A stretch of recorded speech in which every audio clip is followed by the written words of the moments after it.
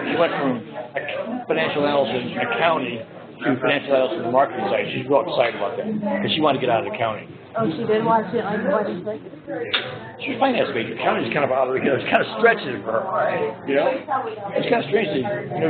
She got hired there and they wrote the job description. I looked at everybody. Let's hear it. I should probably say that.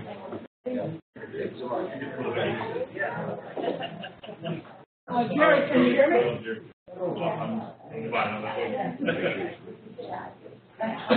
Hi there, Jerry. There we go. Okay, we're ready to go. Hello, Columbus. Okay, everybody, please.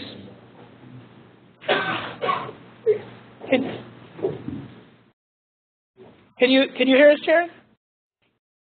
Yes. Okay, we're ready. Go right ahead. We can hear you. Okay, well, our guest speaker tonight is Mike Curtin, and for those of you who haven't been in this class before, whenever we had a guest speaker, instead of my reading their resume, I asked them to basically introduce themselves. And so, Mike, why don't you talk about what's happened to you since you came out of the room? Okay. Dr. Green, students in the Bliss Institute, and Jerry, it's great to be with you. My name is Mike Curtin. I'm a lifelong Columbus resident. I'm 64 years old, going on 65. I have been a Columbus resident for all of my life. Born into an Irish Catholic Democratic family. If you were born in 1951, like I was, the chances were about 90 to 95% you're going to be a Democrat. It started changing in the 80s, but back in the day, if you're Irish and Catholic, that was synonymous with being a Democrat. So that was a family I grew up in. Went through 12 years of Catholic schooling, elementary and high school, and then I went to Ohio State in the fall of 1969. And majored in journalism, the OSU School of Journalism. Those were tumultuous times on our campuses in Ohio and across the country, as you know. And so at the time, Ohio State had a very vibrant daily newspaper called The Lantern. The Lantern still exists. Like all newspapers, it's not as vibrant as it once was, or certainly was when I was there. But I got a great education in journalism because the times were so vibrant. We weren't just covering normal campus meetings, the meetings of the faculty and student senate and that sort of thing. We were covering riots. We were covering confrontations with police. We were covering all sorts of things, minority activism, the creation of the Department of Minority Affairs. It was just a great time to be thrown into the pool, if you will, and to learn journalism by doing it. So that's not to say that the academic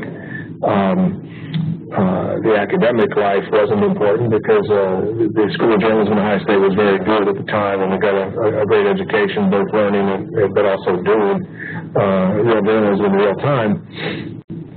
Graduated from Ohio State in 1973. During that time, I served an internship at the Dispatch,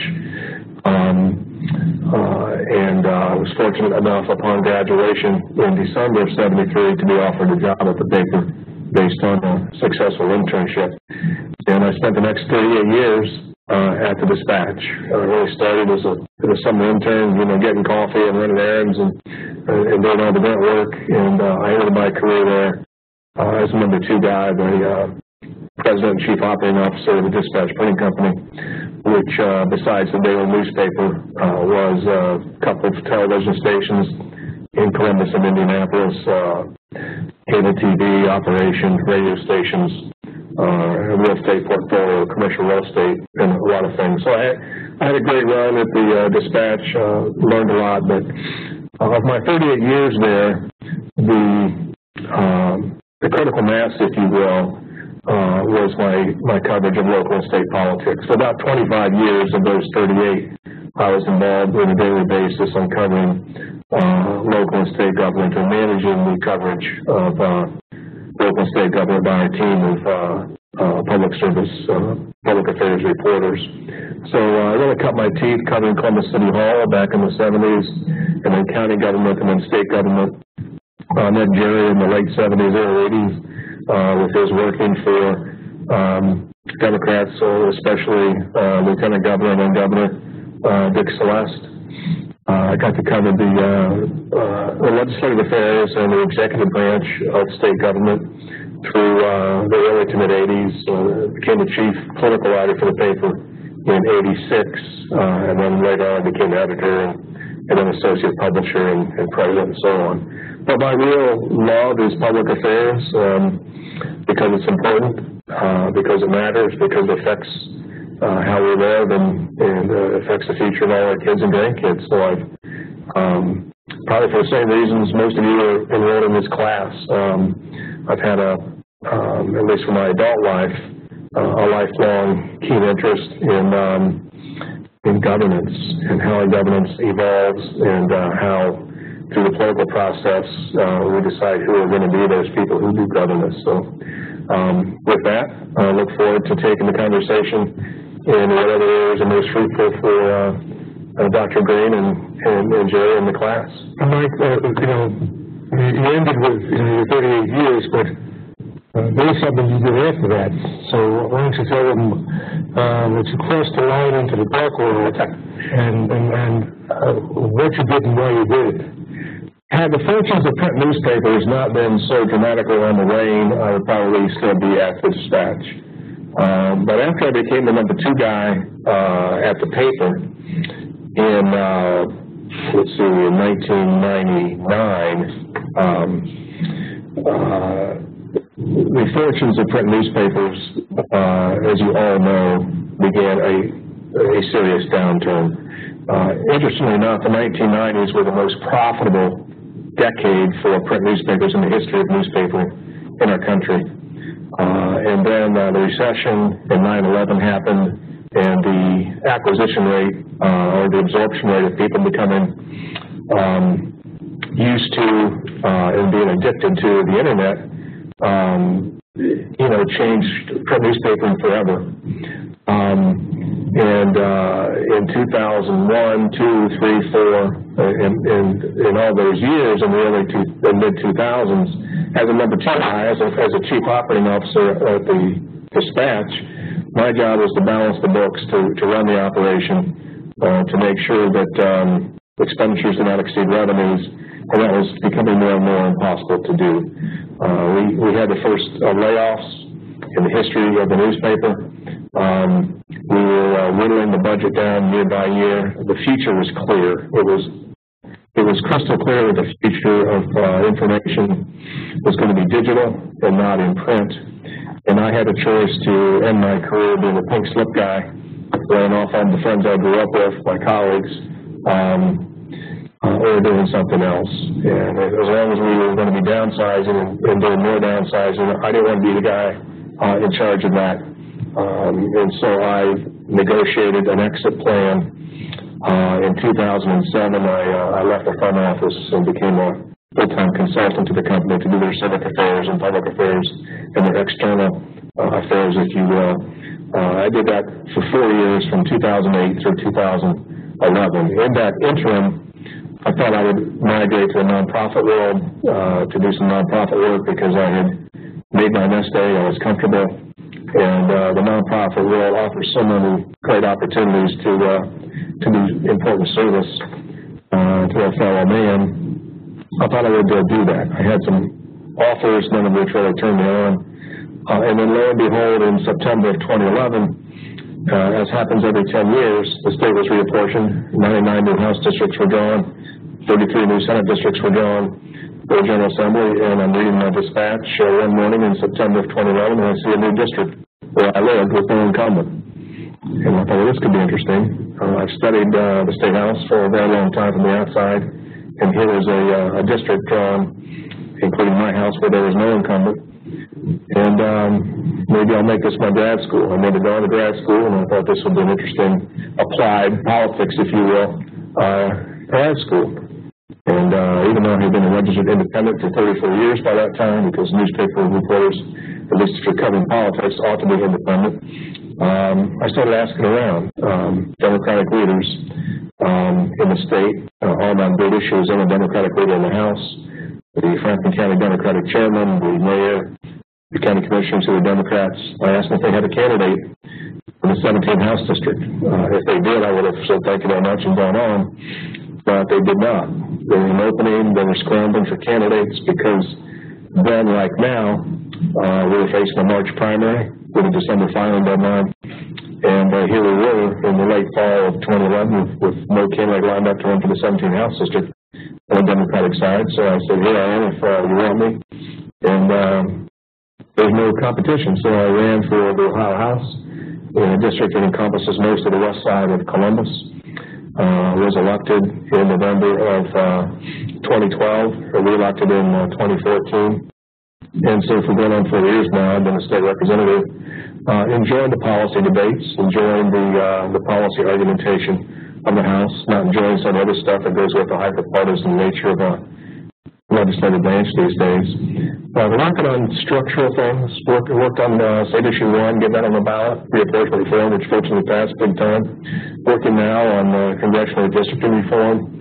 I worked big time last fall on Issues 2 and 3. I was the Democratic sponsor of Issue 2, which was basically the anti-monopoly amendment, which was somewhat controversial, but I thought we needed to get it done. And if you want to go down that path, I'm happy to talk about how business interests of various sorts are trying to put their models in state constitutions across this country, at least in states that allow the constitutional initiative process. I thought it was important to try to put a cap on self-interest in our state constitution. And I worked on behalf of defeating Issue 3, not because my issue was marijuana, it's not, but my issue is constitutionalism, and I was offended deeply by 10 individuals and their co-investors trying to insert their business plan in our state constitution. So I was all over the state on State Issue 3 and happily saw it go down in flames, with the support of William Nelson, by the way, who was on our side on that issue, which was an interesting anecdote. I'm not running for a third term. I'm planning on staying involved in public affairs and in policy matters, but I found a guy I want to support who's a good up-and-comer. And I believe that when you're like me and you see good up-and-comers that you want to support, get out of the way and let them do their thing. As I said, I'm going on 65. My wife and I have 4 grandkids, and I'd like to have a little more freedom so my schedule's not set for me 9 months out of the year, and I can kind of dip in and dip out of issues and races as I want to, and not have to be tied down 9 months out of the year in Columbus when 2 of my grandkids are out in San Francisco with our son and daughter-in-law, and so I want to enjoy the flexibility and the freedom to have a lot of elbow room and do what I want, but not be tied down. So it's been nice to have a lot of people tell me that they wish I was running for a third term, but better to get out while people still want you than the other way around. And so I'll be looking for new things to do come January of 2017. So before we get into more of a political discussion in terms of 2012 in Ohio, I know in conversations we've had just on a personal note that you've always said that your #1 priority is family, and your #3 priority is politics. So tell me what your #2 priority is. Umpiring baseball and fast pitch softball. Baseball is my love. I grew up with it. I think basketball is Jerry's cheat job, maybe baseball second, unless I have them reversed. But again, if you're born in 1951 and growing up in the 50s and the 60s, baseball was by far the #1 sport. It's the one I loved and fell in love with. Played a lot of fairly competitive softball after graduating college and in my 20s and 30s and almost until I was 40. And I didn't want to end my career in senior leagues, pulling out my over joints and having to get a bunch of artificial parts in my body like a lot of these guys are playing senior leagues do. So I thought at age 50, a nice way to stay connected with the game would be to take the training and become a certified umpire through the Ohio High School Athletic Association. And so spring, summer, and even into the fall, all over Central Ohio. I'm umpiring high school baseball and high school fast pitch softball games. And that's probably is number one, Jerry, but baseball and softball is a pretty close number two.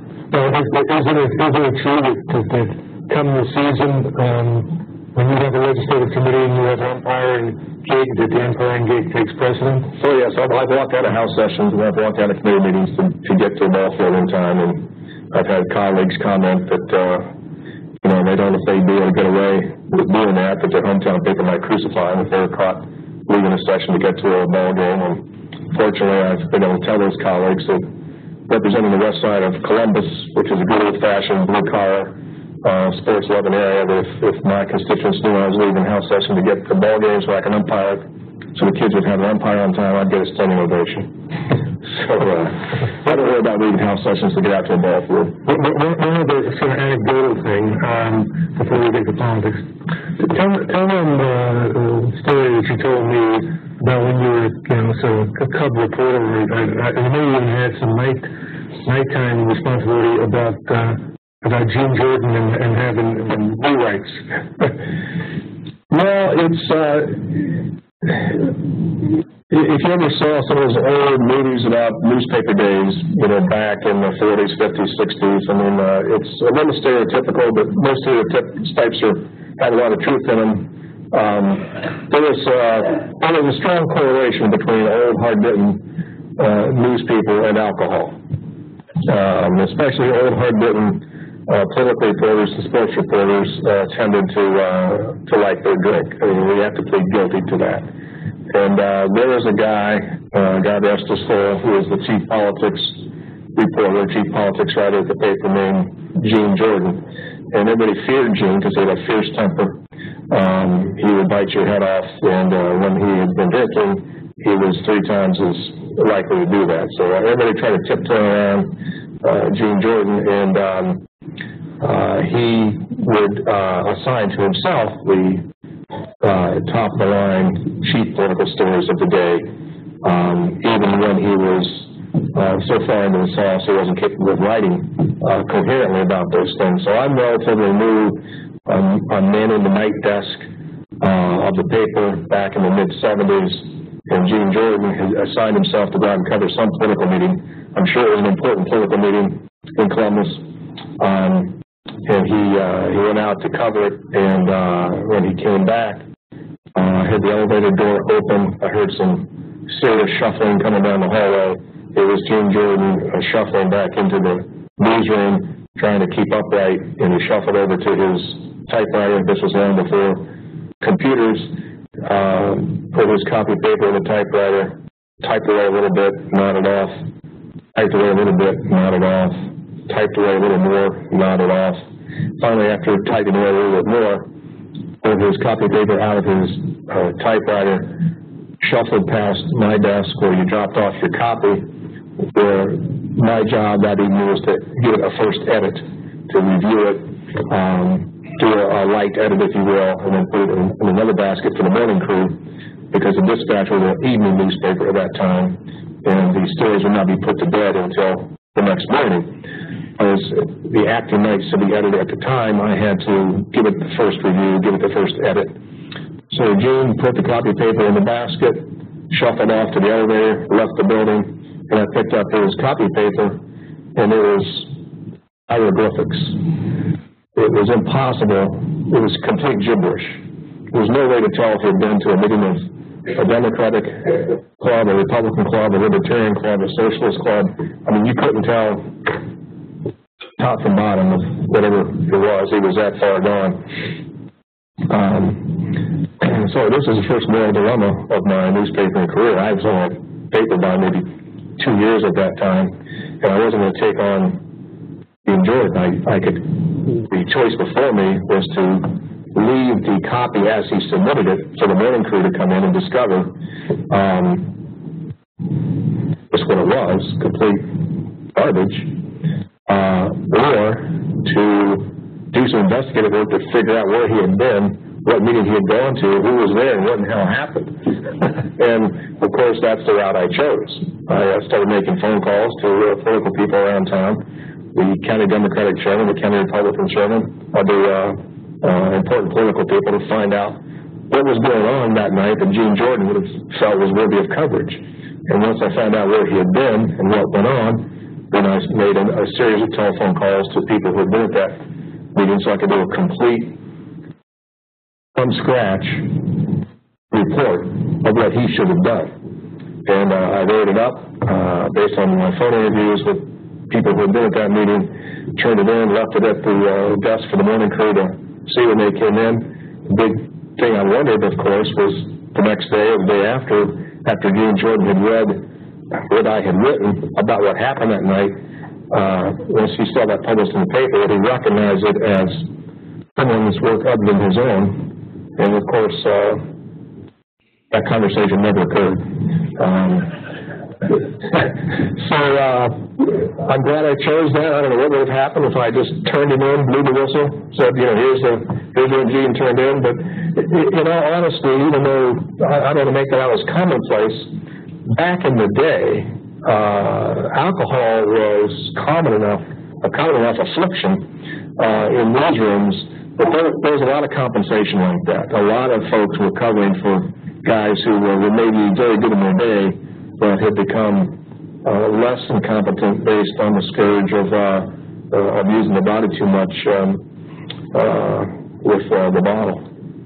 Okay. Before I turn over to the class, why don't you talk a little bit about the Ohio Politics Almanac, which is a publication that Mike co-authors with former colleague at the Dispatch, Joe Howard. So why don't you tell the class what this is all about and why it becomes so popular, every 4 years, every 2 years probably. Well, as I said, the Dispatch, when I began covering politics, was an evening newspaper. Historically, evening newspapers were the dominant papers in their markets, and the morning newspapers were normally the slimmer, skinnier, less vibrant newspaper, and that's a historical anomaly. So when I started at the paper in '73 and started covering politics shortly thereafter, when you have a morning deadline for an afternoon press run, my morning deadline was 10 o'clock in the morning. If you're covering a politics beat like City Hall or state government or county government, almost nothing happens before 10 o'clock in the morning. And so you're constantly ceding to the other paper, your competition. You're ceding to the morning newspaper almost everything that happens that day. It was almost impossible in the 70s and 80s to break news against the morning newspaper. And so I realized that if I was going to have a competitive edge against the Columbus Citizen Journal, which was the morning paper I competed against, I would need to develop something other than timeliness, because timeliness would always be on the side of the morning newspaper. So what I tried to develop in my newspaper career was depth, because we had a larger newspaper, we had a much larger news hole, and I tried to take a current issue and put it in historical perspective.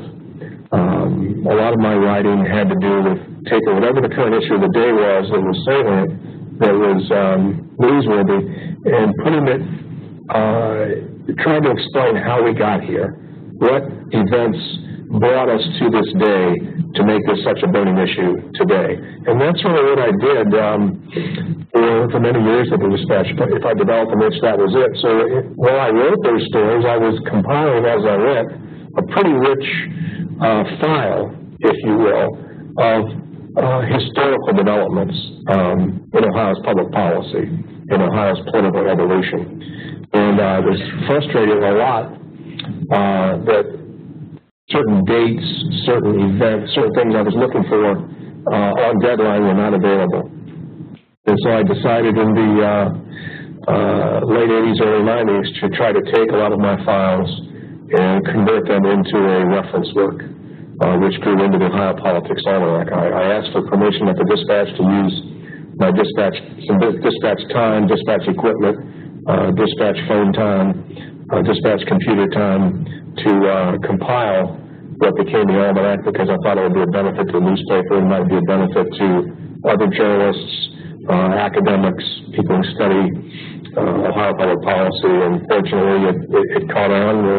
There was a market for it. So the first edition was published in 1996. The second edition was published in 2006, and now the third edition just recently came out in the fourth quarter of 2015, and it's current up through the last 2-year cycle. So it sort of set the stage for this year's presidential campaign. So thanks for mentioning it, Jerry. Okay. Back then, why don't we turn the scenes over to the folks up in Akron, and as you can tell from Mike's background, that he's an authority on Ohio elections, and as we go into this 2016 cycle, I'm sure he has a lot of opinions about what's going to happen, especially in Ohio, and as Ohio also goes the country. So I'll turn over to you, Dr. Green, for questions in Akron. Thank you so much, Sherry, and thank you, Representative Curtin, for being with us tonight. Just to get our question started, based on your experience, what do you make of the 2016 presidential campaign to date? Well, what adjective am I searching for?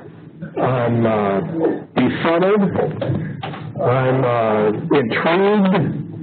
I'm somewhat shocked. I'm not seeing. You know, in my 40-plus years of watching presidential politics, we've not seen this before. We've not seen,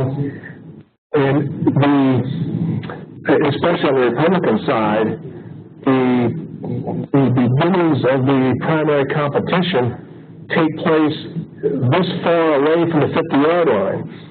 As we know, this is especially in Ohio, but it's true for most of the country, the presidential elections, in the general election, are won or lost within the proverbial 40-yard lines.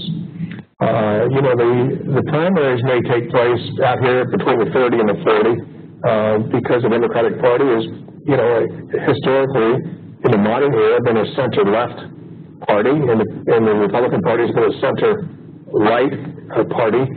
And, you know, my experience, and I think Dr. Green, your experience and Jerry's experience in our adult lives has been to see, you know, an assemblage of candidates, be they Democrats or Republicans,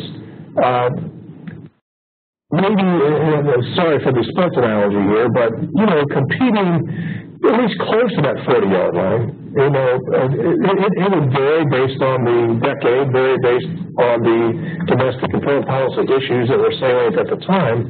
But at least, and you have to know, you know, who's talking here. I consider myself a center-left Democrat, but not all that left, quite frankly. Fairly moderate, pragmatic, pretty much a centrist, which, you know, may be like, you know, somebody from the Galapagos Islands these days, an endangered species.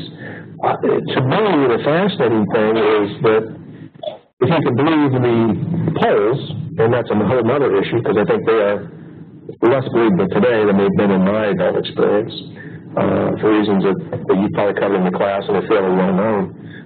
But it seems to me that much of the Republican debate and argumentation has been taking place closer to the 20, 10, or even the blue line over here on the right, and the Republican establishment, if you will, the moneyed class, the Wall Street class, as well as the intellectual class, who are the heirs of William F. Buckley, the people who would care about what the National Review thinks, the people who made up the gravitas, if you will, both the financial gravitas and the intellectual gravitas of the party, are as amazed as I am, and as astonished as I am, that here we are on the cusp of the Iowa caucuses and the New Hampshire primary, seeing this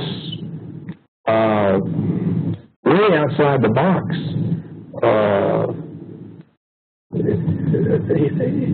activity led by Trump and Cruz. On the Democratic side, obviously, because of the relative paucity of candidates, it's been much more stable, if you will, with a traditional candidate, if you will, in Hillary Clinton, and a leftist candidate in Sanders, trying to drag her to the more left populist area. So the Republicans that I know, your standard issue Ohio Republicans, are deathly afraid that this Trump-led, Cruz-led train could make their eventual nominee unelectable, come November. Now, I'm not that much of a pessimist or calamity believer. I mean, I believe that neither Trump nor Cruz can win the nomination. I'm happy to go there if you want to go to that discussion. I believe that coming out of New Hampshire, or perhaps coming out of South Carolina, or certainly after Super Tuesday, that the moneyed class and the intellectual class will merge, and they will pick one of the four that everybody's talking about in the more traditional mainstream vein, from Rubio, Kasich, Bush, and Christie, and one of those four will become the chosen one of the moneyed Republicans and the intellectual Republicans, and I think whoever that person is will be the nominee, because I can't believe that that this country has changed that much to allow a Trump or a Cruz to be the nominee. If that does happen, then all the rules that we've sort of abided by in the last few decades are being rewritten. Before we go to the next question, Dr. we cannot see the class in Akron. You can see us, but I understand that that's a function of whoever's doing the camera work in Akron. So it'd be nice for us to see who we're talking to. We'll get that taken care of. Thanks, Jerry. So who has a question for Representative Curtin? Sure, go ahead. Mike, can you hear me?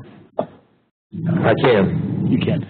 Okay, so kind of following up on some of your thoughts, and earlier you mentioned the hyper-political environment even in the state legislature. What do you think are maybe, or what do you think is maybe one of the main causes of kind of the divide that we see now, where there's no such thing as a win-win, one party wins, one party loses, particularly in the national legislature? Great question. I think there are many factors in that equation. I think one of the largest factors in that multi-factor equation is that for the average American, average Democratic household, average Republican household, the pie has not been growing for over 20 years.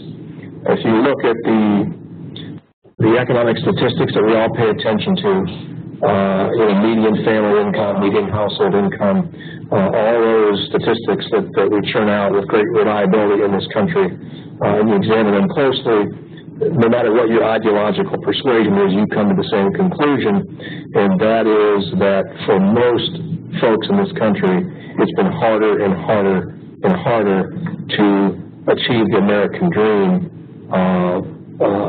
because our economy has not been growing for the great middle class, the middle class that began being assembled after FDR put in place the New Deal programs. And as you know, I mean, not to get into a macroeconomic lecture that I'm incapable of giving, because that's not my area, but it's obvious and it's undisputable that with technology, with globalization, with so many factors at play, that the pie has not been growing for a great slice of Americans, and when you have that, and it's a relatively recent thing, historically speaking, for the United States, it builds in all sorts of frustrations. It builds in all sorts of political scapegoating. It builds a recipe for finger pointing and for blaming the other guy, the other party. That's one. Another factor is, I'm sure you've studied this, is hyper-gerrymandering.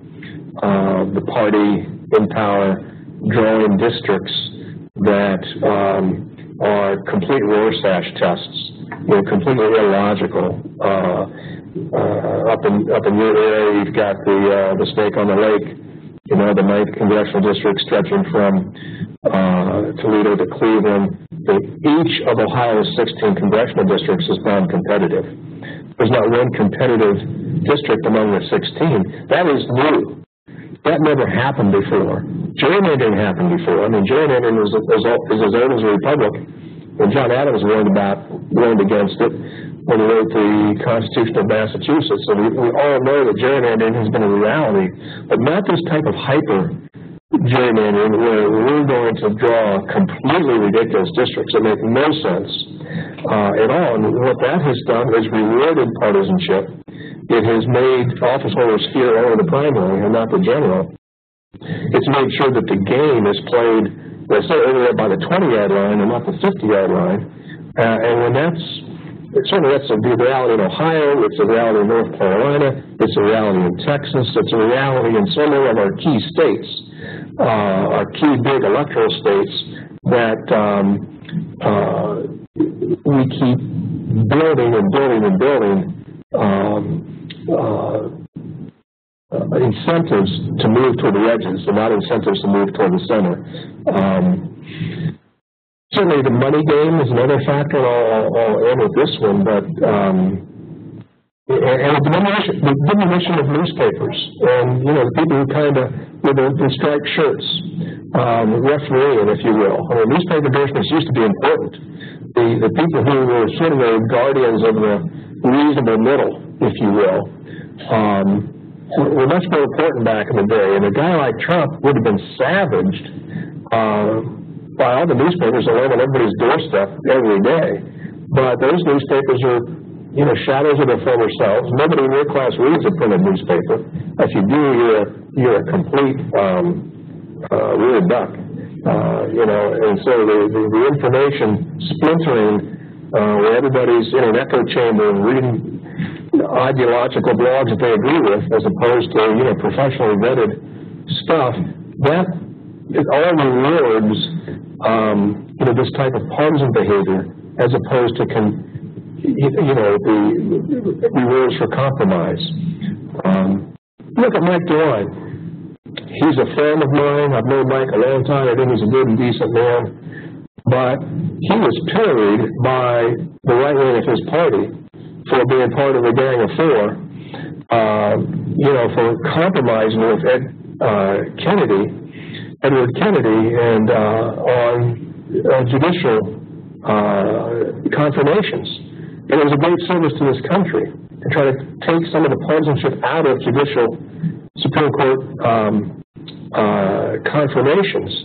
And he believes that a major reason that Sherrod Brown beat him in, what year was that, Jerry?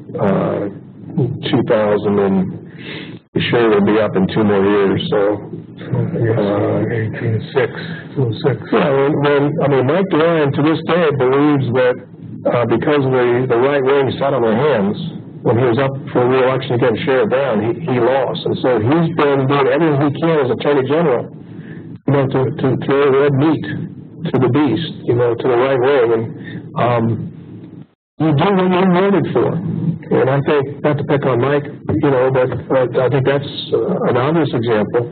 I see it all the time in the State House where folks are worried about the right or the left and not worried about, what they can achieve through compromise. And so it's a problem we have to solve because it leads to nowhere good. I need to follow up on that. You talked about being involved with the legislative redistricting, which was on the ballot and was approved.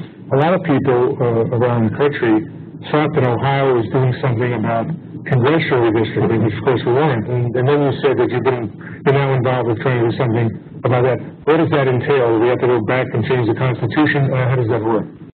Well, in order to get reapportionment reform for 132 legislative districts, 99 House districts, and 33 Senate districts, we had to change the Constitution because the apportionment process is a state constitutional process. We've got that done. Congressional redistricting has never been a constitutional process. Congressional redistricting has been done through legislation, a bill passed by the House and signed by the governor. That doesn't mean that Ohioans cannot choose to make it a constitutional process. We could adopt a proposed amendment to the state constitution to reform congressional redistricting like we just did with state reapportionment.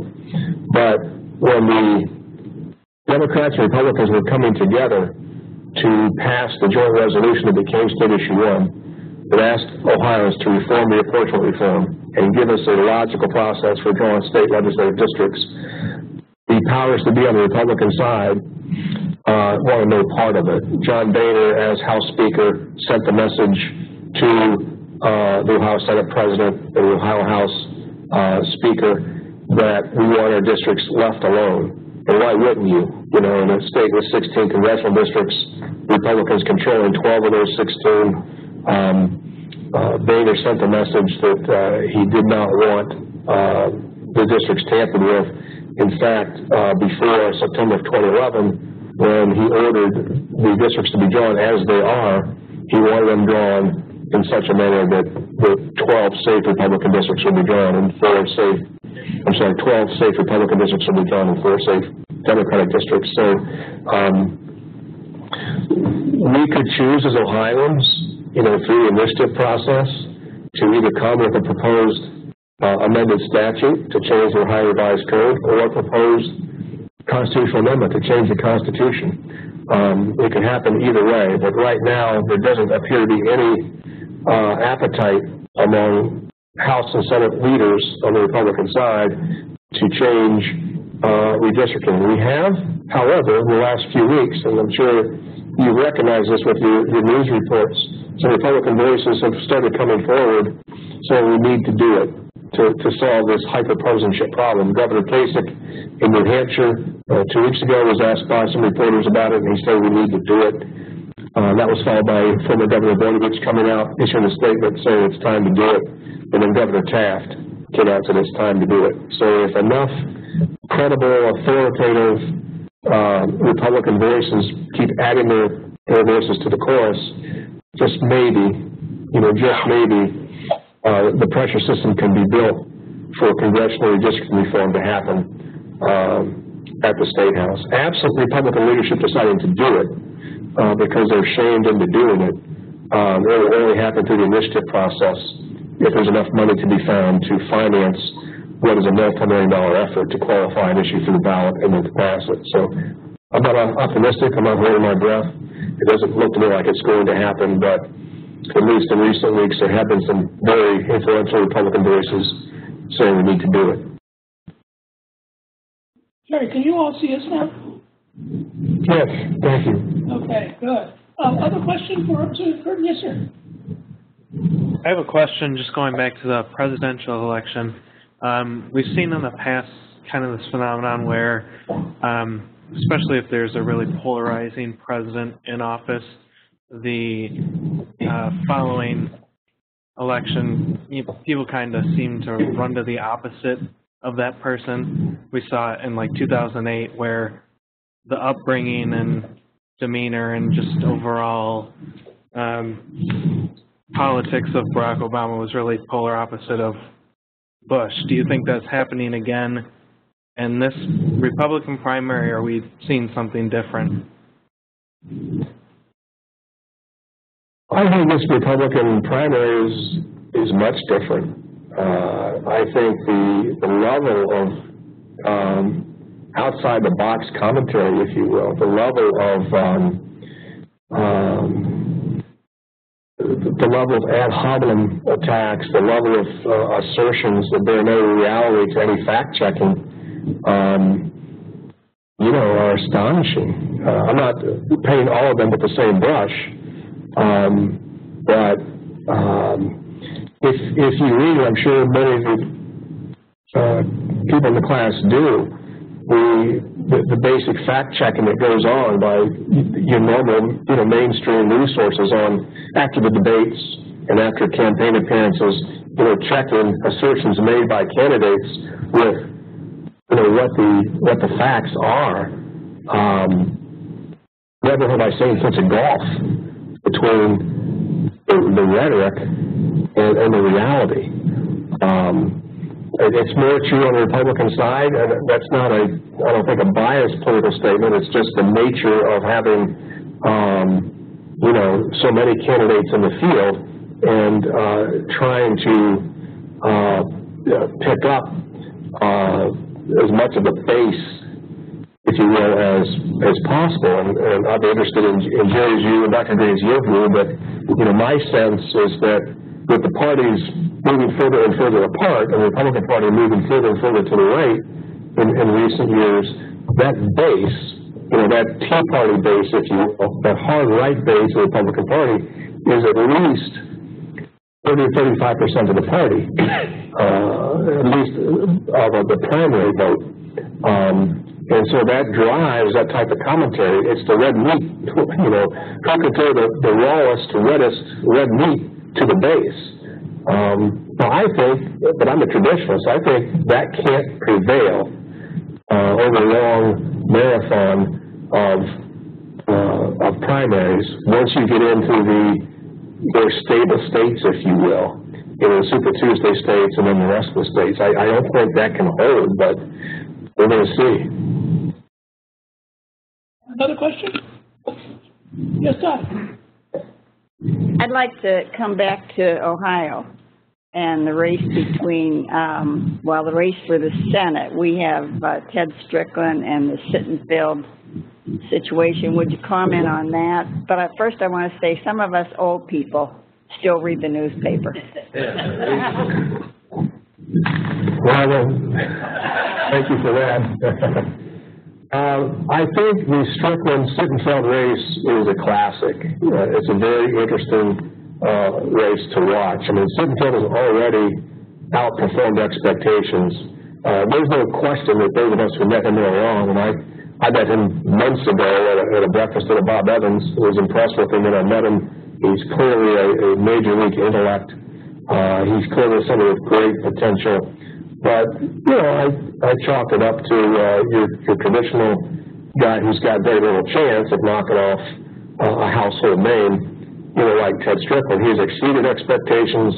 He is putting the pressure on Ted Strickland. In my view, Ted is still certainly the favorite. He's adopted the classic Rose Garden strategy. Ignore your opponent unless you absolutely cannot.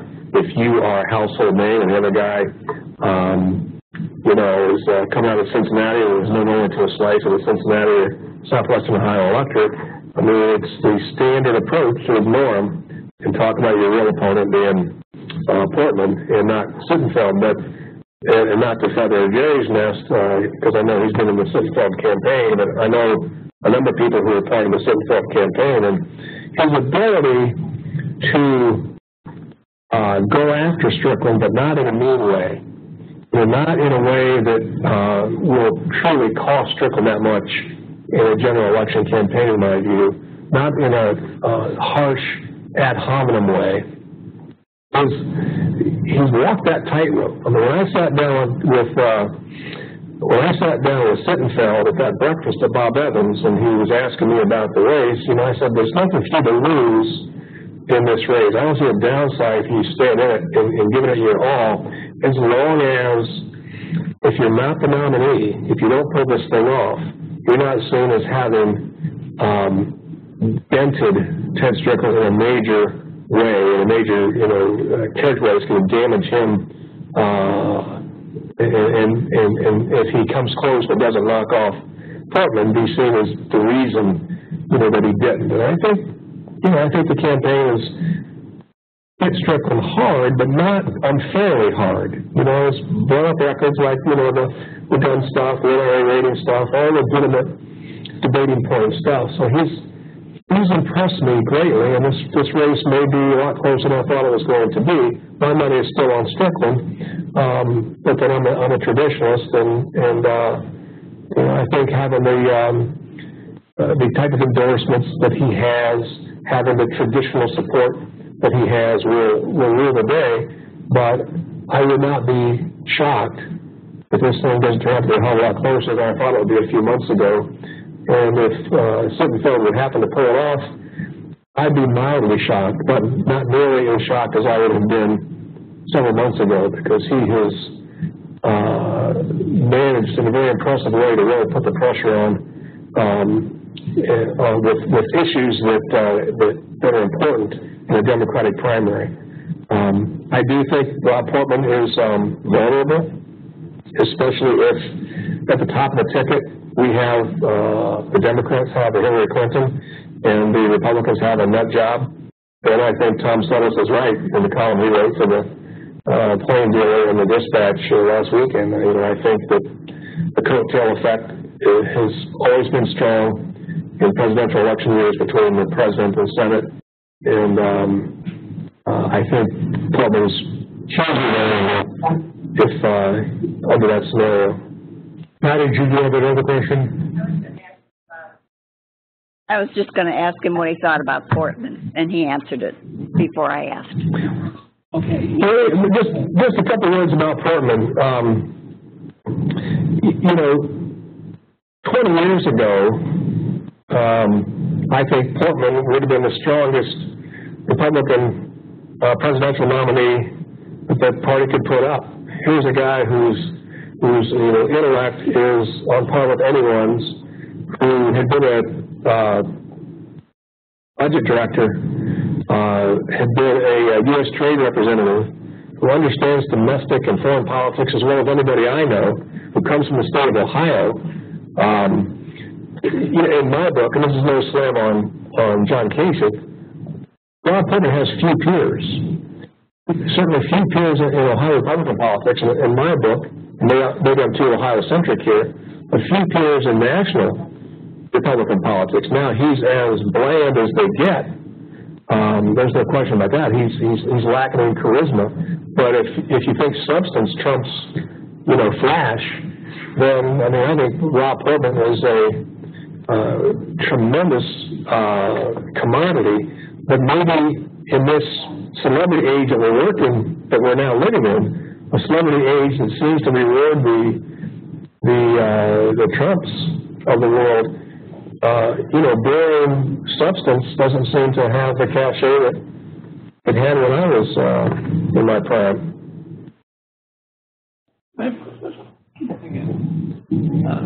Previously when we were talking about the presidential election and politics in general, we talked about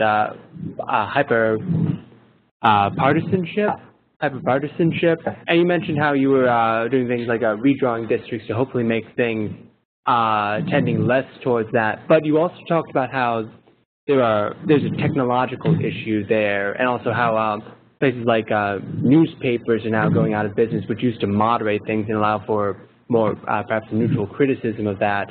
But that doesn't seem like it's necessarily going to have an easy solution. So do you think that hyper-partisanship is going to be perhaps a more permanent feature of American politics from now on? Great question. I would hope not. I think our country will be roiled, R-O-I-L-E-D, not royal as in kings and queens. I think our country will have profoundly more difficult problems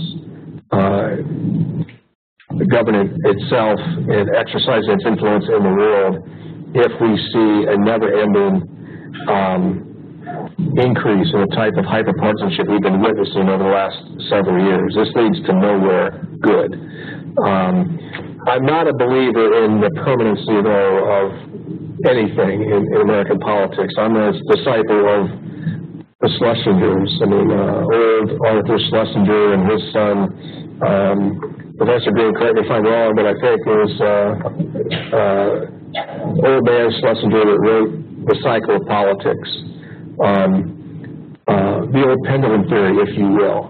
And then his son wrote a companion volume to that later on. I mean, basic premise being that in a country as diverse and as pluralistic and as complex and as stable historically as the United States, that swings to the far left or swings to the far right cannot prevail for long, that the center will hold, that the gravitational pull of the great center will punish extremism and will reward moderation. I still believe that, and I still think that the election of 2016 will show that the center holds.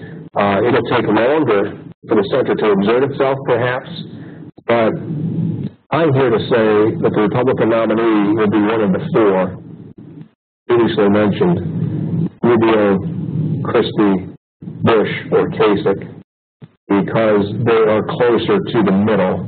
They're closer to that moderate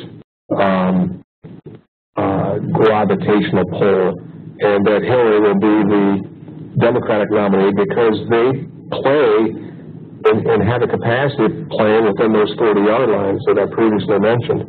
So we're experiencing this hyper-partisanship, but I'm not a pessimist about it being on a never-ending path. I tend to be an optimist that we're going to cure it, but it's going to take a little longer to cure it than a lot of us would have hoped. Another question for Representative, yeah, Joe. I'm not exactly sure of the acronym. Is it AIPAC that writes legislation, conservative legislation for ALEC, ALEC, the American Legislative Exchange Council? Maybe that's it, yeah. Do they have any influence in Ohio? They have influence nationally. If we're talking about the same organization, the American Legislative Exchange Council, it's a right-wing think tank that writes proposed model legislation for both Washington and for state houses around the country. You know, they ship out this model legislation to conservative and Republican leaders and hope that they will emulate it.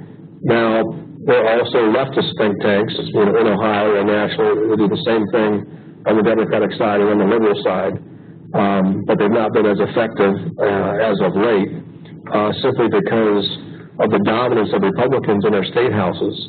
And I don't have the statistics on the top of my mind, but there are only 8 or 10 state houses in the country where you have both a Democratic governor and Democratic control of the legislature, and you have 30-some Republican state houses where that exists. And so we're at a moment of time here, partly because of gerrymandering, partly because of just the way demographics have worked. Liberals and Democrats have tended to flock to the metropolitan centers, living in the big urban areas, and Republicans and conservatives tend to be more scattered across the broad swath of America. And when you have that, people grouping themselves that way, it makes gerrymandering a lot easier. It makes gerrymandering a whole lot easier, and that's what has happened in the last couple of election cycles. But I tend not to be a pessimist about America reinventing itself. It's been our history, and I think that extremism over the long haul will be punished and moderation will be rewarded, but this election cycle is testing that old-fashioned notion. Alex, you had a question. So a lot of our guests that have spent some time in the State House or in covering state politics have wonderful and fascinating stories about former Speaker Vern Rife. So I'm wondering if you have a favorite Vern Rife story and if you would share it with us. But you can tell. But I can tell. Vern Rife was a dictator. Vern Rife ruled with an iron fist. He believed in rewards and punishments. I mean, he was old school in that way. He let his committee chairs know what legislation he wanted bottled up and what legislation he wanted to come out of committee, and he wanted to know where every vote was, and he wanted the votes in committee and the votes in the House to be what he wanted. And if he wasn't getting what he wanted, then he would strip a committee chair of that committee, put it in the doghouse for a couple months or 6 months or 8 months. I mean, and so the upside of Vern was he was a strong leader who was willing to work with the other party. He was always willing to cut a deal with Paul Gilmore when Gilmore was Senate President, or with Stanley Aronoff when Aronoff was Senate President, both of those women being Republicans. He was a dictator, but he was a semi-benevolent, dictator, if you will. He wanted to work with the other party. He believed in a moderate Ohio, and he recruited. He knew that the Democratic Party in Ohio cannot be successful if it's just liberal. The very nature of Ohio, its entire history, its demographics, its political makeup, the Democratic Party over the long haul in Ohio can only be successful if it's a center-left party with the C and center capitalized. And you can only control the Ohio House like he did if you recruit from the soil. You recruit the Harry Malotts, the Fred Durhams, the June Branstons, the Bill Heinigs. I mentioned names that mean nothing to everybody who's under 60 in that class, but these were conservative Democrats from conservative areas. If they weren't conservative, they never been elected in the first place. And the mistake we make as Democrats in Ohio is when we insist on too much purity, too much ideological purity. If we do, we'll never control the State House, at least the legislative branch of the State House, because 68 out of our 88 counties are always red. Only a maximum of 20 counties in Ohio are either blue or purple. And when that's your demographic reality, you cannot be a liberal party. And Vern certainly wasn't liberal.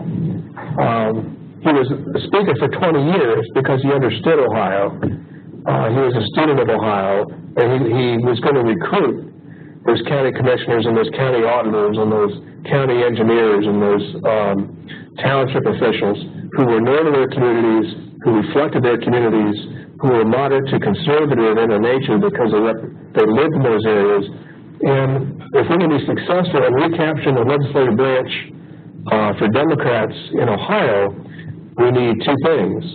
We need to fix gerrymandering, which State Issue 1 hopefully did, even though it doesn't take effect until 2022. I think that would fix gerrymandering and give us fair districts.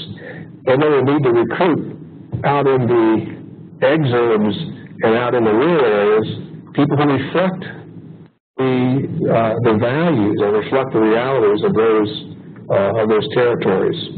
So I'm not a pessimist. I think I'm a realist. Ohio has never been a 50-50 state. I mean, a lot of people make the mistake of saying we're 50-50. We've never been 50-50. We're pretty much, in the modern era, a 53 to 54% Republican state, a 36 to 47% Democratic state. The odds are always against Democrats in Ohio by the very nature of those 68 red counties. That's what Democrats have to always keep in mind. Don't let the perfect be the enemy of the good. The good is to, have power, to control, and that's what goes on in primaries. You've got a war right now for the soul of the Republican Party, and you've got a lesser war, but still a war, for the soul of the Democratic Party. Bernie trying to pull up every leftward, and Cruz and well, God knows what Trump really is, but Cruz and Santorum and Carson and others, trying to pull the Republican Party ever further rightward. In the long term, neither of those directions work. to hold power for long in America, or certainly in Ohio. Another question for Representative Curtin?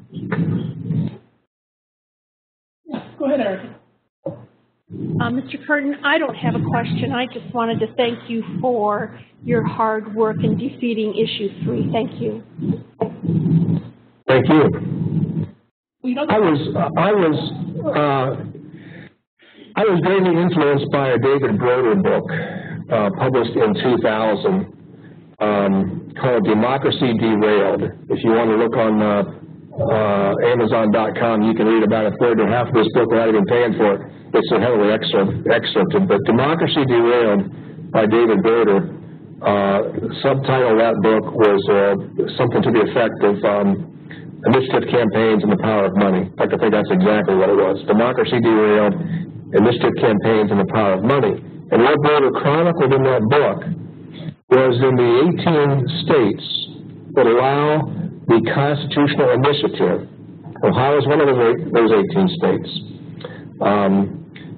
There has been a recent upsurge, a recent phenomenon of moneyed interests figuring out how to partner with sharp political entrepreneurs to shape a proposed policy, to do something that looks like reform, whether it be education reform, whether it be drug reform, whether it be transportation reform, to do it in such a way to enrich the investors in that campaign.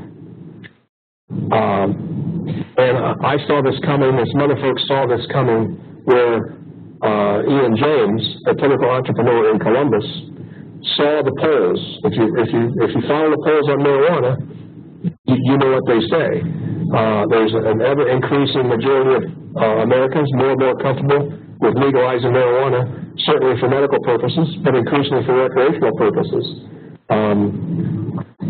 Seeing these poll results, Ian James got there first to qualify initiative with some deep-pocketed money behind them to reform Ohio's drug laws. And for me, the issue wasn't marijuana. It was what David Broder wrote about back in 2000. So watch out for this trend, because this is taking the initiative, which was a Teddy Roosevelt reform, to check big money, to check big power, to check tyrants, to make sure that people had an avenue to qualify something for the ballot to control those in power. And this is taking initiative, turning it on its head to reward the moneyed interests, the people who actually are the shrewd, rich operators. And it just happened to be about marijuana in Ohio. There's no one coming at us on green energy. I'm all for green energy, but not for a proposal, and you may see it qualified for the ballot here later this year, where a group of folks out of Delaware, the state of Delaware, have formed an LLC, a limited liability company, to ask Ohioans to approve a multi-billion-dollar bond issue. Your money and my money, state money, general obligation bonds, to invest in green energy projects. And oh, by the way, the allocation of those resources will be controlled by this Delaware-based LLC. Put their hands on our billions. It's breathtaking in its audacity. And so I saw this on the marijuana front, and I wanted to get out in front of it to pass issue 2 and defeat issue 3, to put something in place in our Constitution to make this harder to do. This is a bigger issue that you're going to see more of, but I recommend at least a perusal of that Broder book, Democracy Derailed, for a nice tutorial on the initiative process and how it can be subverted, and in my view, this is a strong word, but prostituted for things it was never intended to do. Your commitment of leadership on issue 2, the past election, how much of that was predicated about what was not done when the casino issue was on the ballot, that was basically analogous? It was. A casino passage in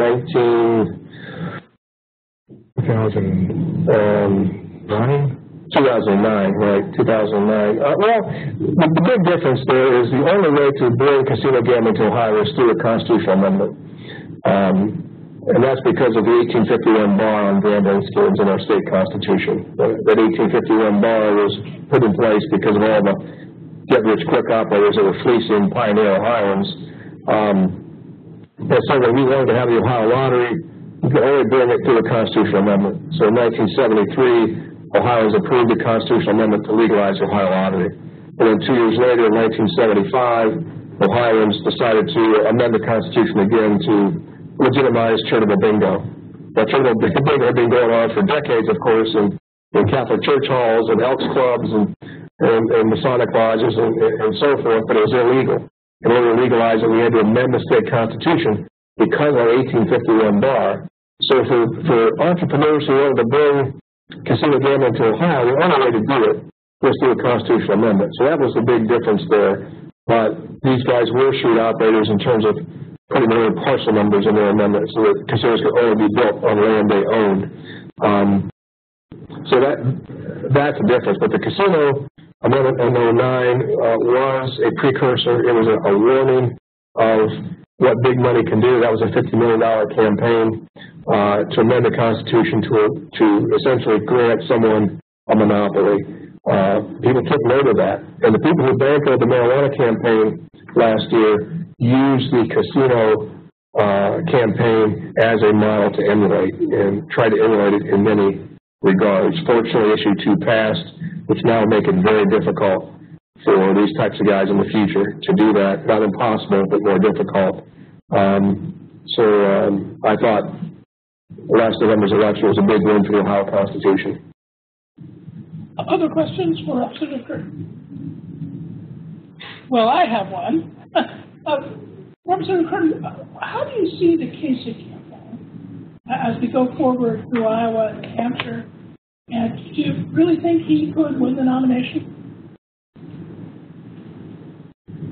I think Governor Kasich could win the nomination. About 3 to 4 weeks ago, on a Sunday morning public affairs show on Channel 4, the NBC affiliate here in Columbus, I put it at 50 to 1. I now put it more at 20 to 1. He's made great progress. It's been a shrewd campaign. It's been built on, as you know, putting all his chips on New Hampshire and competing for that so-called establishment lane. He has reinvented himself a couple of times already in the campaign. He's pivoted a couple of times to show a whole different side of himself. A lot of us who have followed John Kasich since 1978, when he was first elected in the state senate, had the chuckle at seeing him portray himself as a candidate of sweetness and light.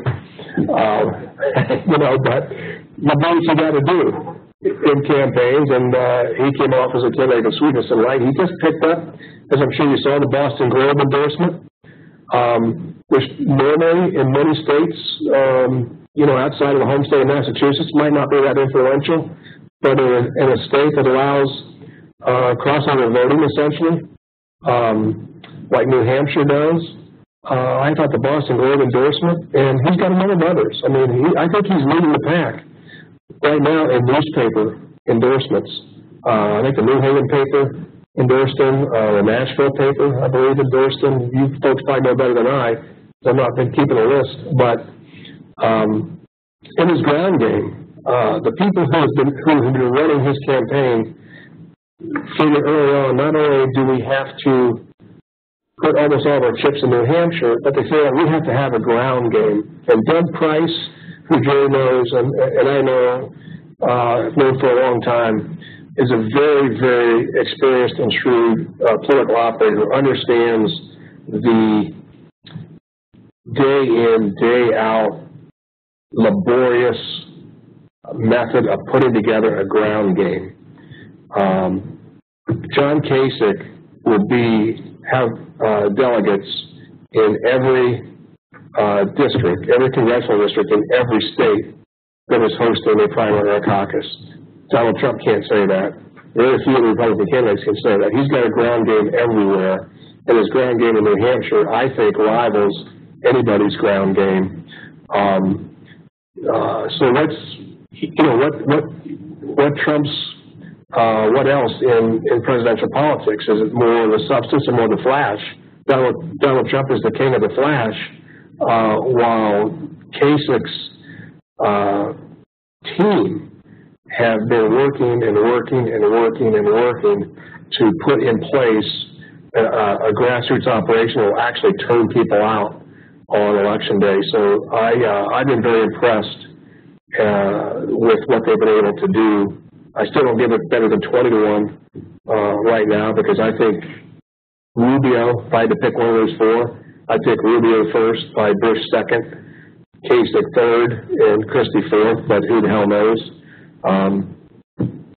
I just think Rubio has the characteristics that kind of cover the waterfront, whereas Kasich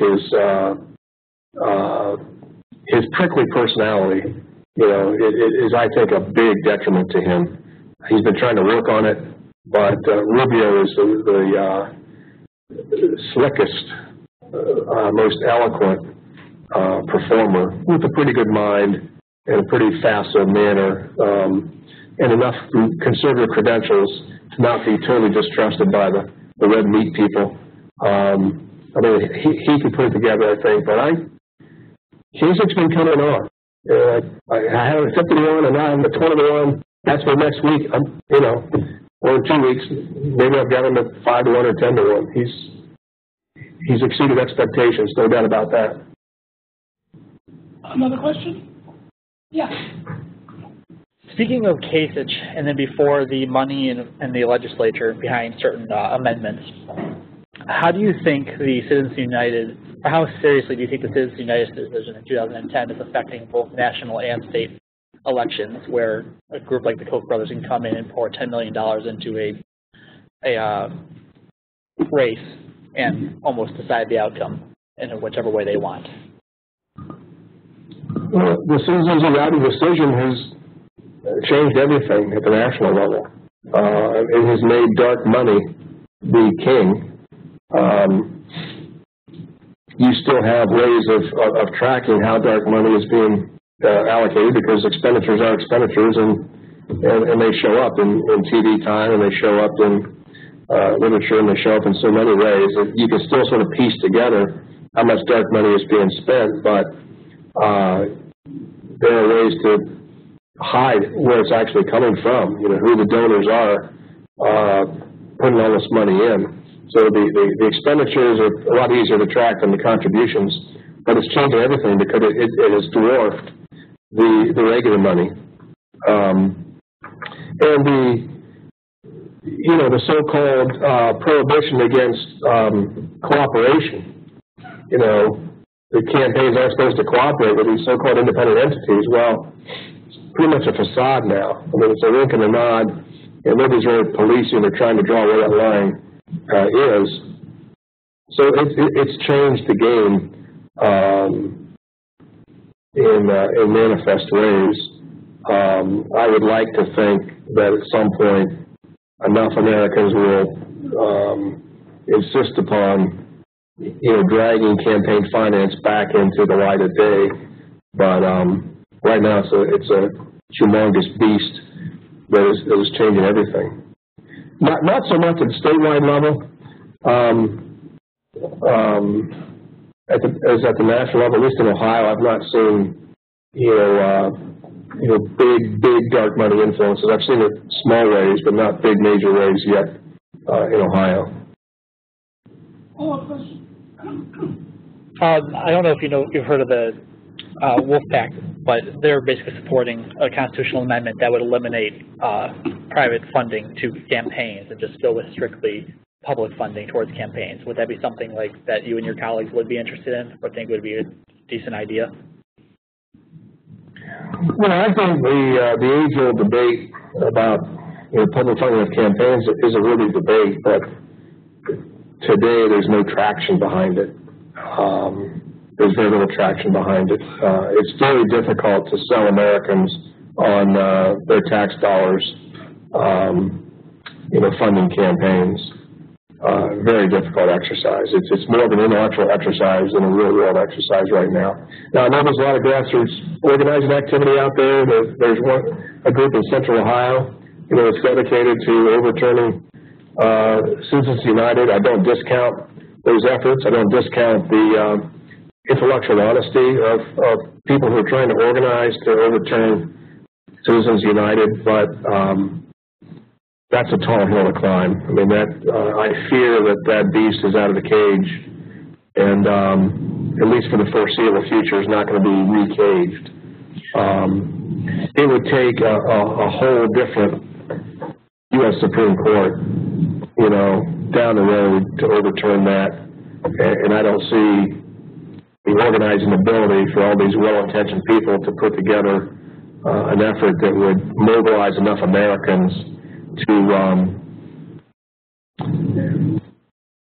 do it through a citizen-initiated amendment process.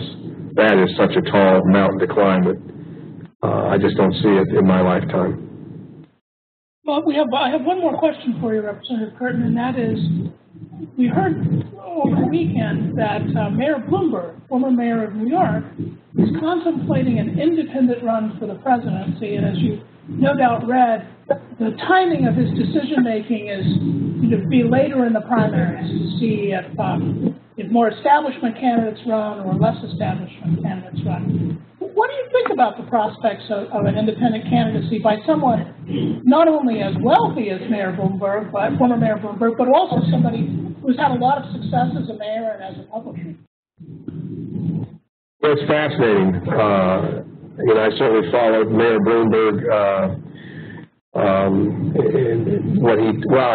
was familiar with his business career before he became mayor of New York. Certainly followed his mayoral career in New York, and I've been watching him since. I mean, he certainly has the capacity to change the dynamic of the presidential race. As you know, American history has been very tough on independent candidacies for president. You can't point to a successful one, but you can point to a lot that took enough votes away from one person to give the election to another person. So he could be an enormous factor in the race, but running the presidency as an independent would be unprecedented. Not impossible, but a real long shot. One comment on that, I think it would be important for Mayor Bloomberg to read the U.S. Constitution in terms of what are the requirements, prerequisites of someone to run for president, even as an independent. Not just that you have to be born in the United States, you have to be at least 5'8". So I think he's going to have a problem there. I mean, it's a state by state. The rules are different in every state. And so to get started as late as he'd be getting started and to organize and to qualify for the ballots in all these states as an independent, it is an enormous logistical exercise. Now, if you have unlimited resources, and his are nearly unlimited, it's not impossible, but it would be a humongous effort. I think the only way that he does that is if it's Sanders against Cruz and Trump. Yeah. Well, Representative Curtin, thank you so much for being with us. Ladies and gentlemen, let's thank our guests. Thank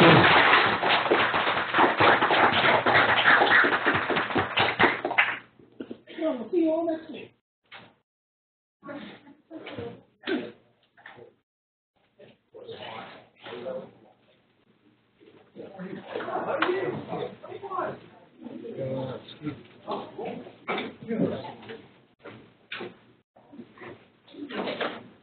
Oh, thank you very much.